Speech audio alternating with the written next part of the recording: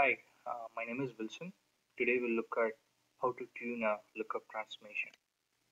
So in the agenda we'll cover cache lookups and uncached lookup. We can look at how to tune them. So first let's take a look at the majority of the use case which is a cache lookup. And so I'm going to see differentiate the two different main time intervals. That's the time consuming part for a lookup transformation. The first thing is the time taken to build a lookup cache, and that's the initial part of it where it needs to issue a SQL to the database and fetch the results and create your lookup cache. So, so it involves your query performance. You have to make sure you have a better tuned query which should return you which should execute much faster and retrieve the result set. And then once the result is returned back, depending on your data set size, it needs to either cache in memory, which is much faster, but most of the time you cannot hold every data into the memory itself. So you need to cache it to the disk. So in your disk is slow, your disk I/O is going to impact your performance of your lookup for building the lookup cache. So the second major part or the second major phase of a lookup is processing the lookup itself. Again, since it involves a disk cache, disk I/O, if the disk I/O is slow, your processing of your lookup is going to be much slower. And then it also the other factor is your size of the lookup cache. If your cache size is really huge, and it needs to, in that case, it needs to traverse back and forth within the cache files to find a match for each and every incoming rows. In those cases, your size of the lookup cache is going to impact your performance of your lookup transformation. The third thing is input row order. So we talked about this and size of the cache. So let's say your size of the cache is huge. Let's say 100 gig of data you're cached in, and you're processing 1 million rows. Uh, in this case, Lookup has two different caches, index and data cache. The index cache is based on your condition ports, and the row order, if it is not based on the condition ports, then what it do is it needs to traverse back and forth. So first thing is like, let's say your cache size is 100 gig and then your memory you configured for the lookup is 100 MB. So the data, like the lookup will fetch like 100 MB of data into the memory, like how many ever pages it can fit into that 100 MB, it will fetch it in memory. And whenever an input row comes in, it will try to match it, let's say, to find if that particular input row is in memory or not. If it is not in memory, then what it will do is it will fetch that particular corresponding page from the disk, fetch it into memory, find a match, and then proceed further. So for the first row it does like that. Second row it comes in again. For the second row is not, since you are not ordered based on the condition ports, the page that is in memory is not going to hold that second incoming row. There's a possibility the second row was not present in memory itself. So in that case, there will be miss in memory. It needs to go to the database, to the disk, fetch the new page, fetch it into memory. So there is going to be a lot more swapping of your pages from the disk into memory. So there will be a seek operation done on the disk and then read operation done on the disk, which is costlier. Your disk I/O is going to be much costlier than a memory operation. So if you have that input rows ordered based on your condition ports, your hit in memory will be much higher, and then it will reduce the hit on your number of page swaps, and then the disk I/O would be much reduced in this case. So, and the fourth thing is lookup memory size itself. So if you have a smaller memory allocated for your lookup, the amount of pages it can store in memory is very less. So it's where like, and if you have a larger memory, then you can store much of the pages in memory, which will find a match. So these are the four factors which can impact your performance of your processing your lookup transformations. So we talked about size in most of the cases.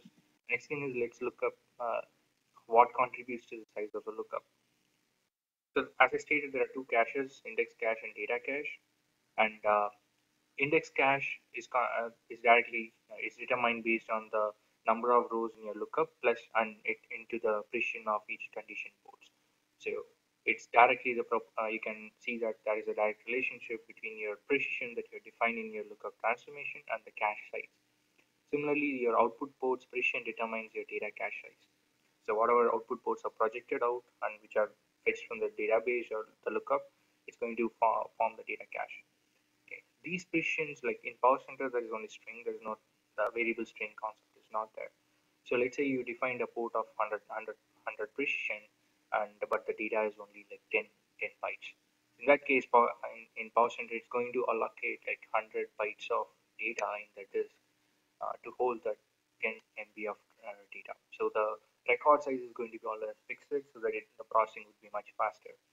So in this case, if you have defined the precision way too high, that's going to impact your performance of your lookup because your lookup cache size is going to be high, the number of records paged into the memory is low, and that's going to impact your performance.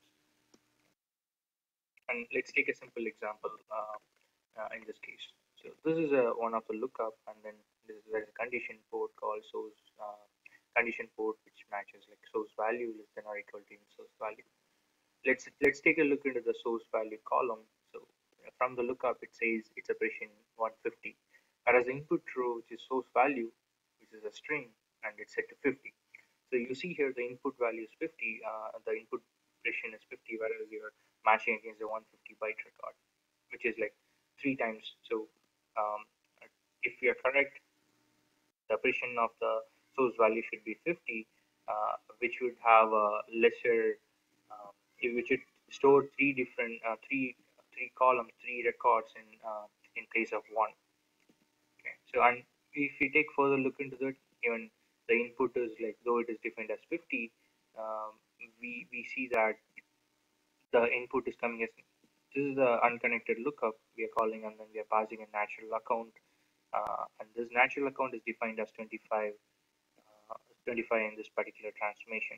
And even if we drill it down further in this case, we see that natural account is derived from another transformation, and the natural account can only be five bytes long. So if we change this precision to 5 bytes for this particular lookup transformations, we can store 30, uh, 30, 30 fields in case of one. So you are going to shrink your lookup size, and 30 times you're going to shrink the lookup size, and that's going to get you a much better performance on the lookup. Okay, so that's how your precision. If you make sure you have right precision set for the lookups, your performance of the lookup transformation is going to be much faster. The next thing is a simpler example on a range lookup, and we came across in one cases where the range lookup was performing slower, which is the case because it's a range lookup. It needs to search within a range. It's going to take longer time than an equal join. Okay. So in when you're using range lookups, it's always like push the conditions that would produce lesser data set upfront so that the range can be performed on a lesser data set. For an example here, the same transformation, if you take a look. So this is the range lookup where you say the source value should be less than or equal to the input value, and then again the target value should be greater than or equal to a certain value. And then there is another condition which says category code equal to in category code. So in this case, if we push that category code, the equal join up front, it would produce a lesser result set within which ring still should be performed. So this is one simpler tuning tip which can make use of in any cases, like if you have more than one condition. So if you think that this condition is going to produce your lesser data set which can be operated on the next one, we push it out as the first condition. So it's normal practice even in a querying terms. Okay, so the next we'll move on to uncached lookups. So uncached lookup is exactly we are going to run the SQL for each and every row to the database. So it's directly proportional to your query tuning, how efficient your query is, your performance is going to be that faster. But in particular cases, in a DB2 case, for uncached lookup, for every its default auto commit is enabled. So for every row processing, it needs to be committing the records. So that can cause a slowness, and we have it for a reason. In case even a select can hold a lock on the table, and we do not want that to cause any deadlocks. As a result, like we have enabled auto commit by default.